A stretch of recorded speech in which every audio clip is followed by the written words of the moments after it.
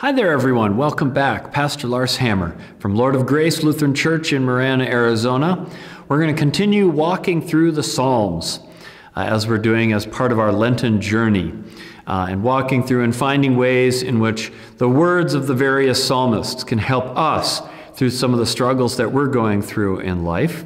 And as I've said, I like going through the Psalms because there's not a ton of history and background you need to know, but they are very authentic and very real. And I've discovered as I keep doing this ministry thing just how authentic and how real they are.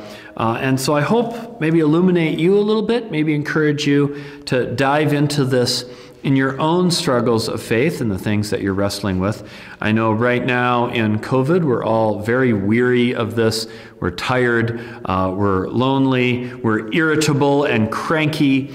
I think the Psalms are a good book to read in a time like this to help have some connection, know that we connect with the ancients, and to find ways that we can connect with God in this way. So, Psalm 40, here we go. We'll start right at the beginning at verse 1. And the title is, it has a title, To the Leader of David, a Psalm. But it has a title to it. So it's David writing a psalm to the leader. And the leader is probably just whoever was the person in charge of leading the congregation of whatever form this took way back when. And I'm leading them in probably singing this in some way. So David's writing this, giving it to the leader. Here he goes. Let's just start with 1 through 3. I waited patiently for the Lord. He inclined to me and heard my cry. He drew me up from the desolate pit, out of the miry bog, and set my feet upon a rock, making my steps secure. He put a new song in my mouth, a song of praise to our God. Many will see and fear and put their trust in the Lord. All right. The last Psalm, 39, ended with, and I'm just going to backtrack for a second. It ends with verse 12 saying, Hear my prayer, O Lord, and give ear to my cry. So it ends with a request. He dumps a big lament, then makes this request to hear. Now we pick up in 40. Were they originally together? Or was this one put in afterwards? I don't know. But when you read them right next to each other, it works really nicely. It gives you a sense that David was struggling in one. He gives a lament, he opens up, he vents to God, he begs God to listen and not blow him off because he just vented. And then we switch to Psalm 40, and he says, I waited patiently for the Lord, and he heard my cry. So the good news is God did listen. God did listen. And not only did God listen to my cry, but what did he do? He drew me up out of the pit. What an interesting image. I love the beautiful images in the Psalms, right? The language they use. It drew me up from the desolate pit. Is this a literal pit? I doubt it. I don't think David fell into a dry well. It's a figure of speech, and we all know that. We talk about, maybe use a dated one, being down in the dumps. We're not literally hanging out at the Marana landfill. Right? What are we saying? We're saying we felt like this. We were down in a pit, a place of despair, a place of where it looked like no hope, a place with no light. You can kind of delve into the image a little bit, right? You think of a pit as a place with like this image of the deep hole, and maybe the dry well works as an image, and the dry well, and you're down at the bottom, and there's no ladder, and you can't see a way out, and you can't climb your way out, and you feel like you're just stuck, like you're hopelessly stuck, and there's nothing you can do in your own power to get out of this thing. You are just stuck. And it's not a pit that's a happy pit. It's not a pit full of, with a 3-course buffet. This is a pit that's got nothing. That's how he felt. like he was in a desolate pit, like he was in a situation where he didn't see hope, and he didn't see a way out of it, and he didn't see any other opportunity there. Sort of pure stuck in despair. And then he switches the image again. Out of the miry bog. Okay, so we've gone from no water to now we're stuck. Now, if you've ever been in a bog, and I've walked in bogs, coming from Minnesota, I've walked in bogs. And bogs, they have water underneath them, but there's like a layer of vegetation, and sometimes it can go several feet deep. But it's kind of there's kind of a moss and sometimes grasses and stuff, and sometimes even trees will grow on them. But they're not solid ground. When you're walking, your feet will squish. And you can hear the water squishing, and you got to be careful not to step too hard or jump into them, because your feet can get stuck in them. And if you jump into it, take a big enough leap, and your feet go into it deep enough, you can create kind of a suction effect, where you try to pull yourself up, and the bogs almost feels like your foot is stuck in there. And so if you've ever tried walking through a bog, you got to be careful. But when you get stuck in them, it's hard to pull yourself out, because your other foot is also on the bog. So what's your leverage? What do you use to pull yourself up with? Well, you better hope there's a tree nearby.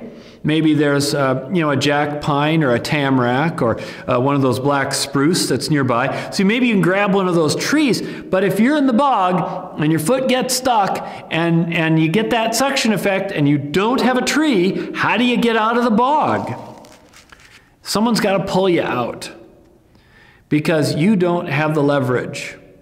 It's not a situation you can get yourself out of, which seems to be what these two images have in common. You know, they seem so different, but yet they're both about this sense of being stuck and unable to get out by our own power. There's no pulling yourself up from the bootstraps when you're in the desolate pit and the miry bog. There's no amount of hard work and good decisions and determination and go get them that will get you out. There's no amount of inspiration and believing in yourself that will get you out of these situations. You are stuck. It's a total myth that gets propagated in a lot of this prosperity gospel, that there is no situation that you cannot, within your own power, overcome with enough combination of optimism and believing in yourself and hard work and following certain principles. And they'll even find biblical principles, even good, true biblical principles, and they'll tell you that you can get through all these things by following these. But yet, you go to the Bible itself and you got King David. King David, the king, who has armies at his command. And he feels like he had gotten himself into a situation where he could not, through his own power, get out. And if you are the most powerful person in the entire country and you can't pull yourself out, you're stuck. But it also says something about how kind of life works, right? That we can sometimes buy into too much of the idea that we are individuals capable of solving our own problems. And in America, this is gospel truth, right? That's what we are about, is pulling ourselves up and being independent individuals. But sometimes as an individual, a lot of times as an individual, you end up in a place where you can't get yourself out of this, where you are in a place where the only way out is someone else to get you out of it, where even the strength to pull yourself out, you just don't have. I think of, some examples of this is kind of like, say you're unemployed. This was just one example that came to me. Say you're unemployed and you need to go get a job, and the job search isn't going well. And you keep applying and you keep applying and you keep applying, and you either get no answer or we'll call you, don't call us. And, you keep getting these answers. Well, what ends up happening? Rejection, rejection, rejection, rejection. You can start to get into a cycle where you start to think you're unhireable. And so then it affects the way you interview. When you figure out they won't hire me anyways, then you interview differently. But whereas the one person would say, you just have to believe in yourself, I go back to the Psalms and I say, you know what? That's not quite right. Because that energy, that belief, that faith, that confidence to get out of the desolate pit and the miry bog does not come from within ourselves. If we had that within ourselves, we already would have been out. We are social creatures. We are relational creatures. We draw our strength from our connection to others. And if you ever didn't believe that, a year and a half of COVID should have taught us this. That when we are cut off from those relationships, we are weaker. We are not stronger for it. And we need someone to give us strength and energy. And that often when we are most confident and most strong, it is because we get that reinforcement from others, and we get that feedback from others, and we get that validation. And if you don't get that, you can't just make it appear. So much of ourselves does have to do with what we get from those around us. But say you're one of those people, you don't have a good around us. And say you're in that position. You are in your own personal desolate pit or miry bog. And you are in that place and you don't have the family, the support network, the friendship group, the life coach, the whatever. You don't have that.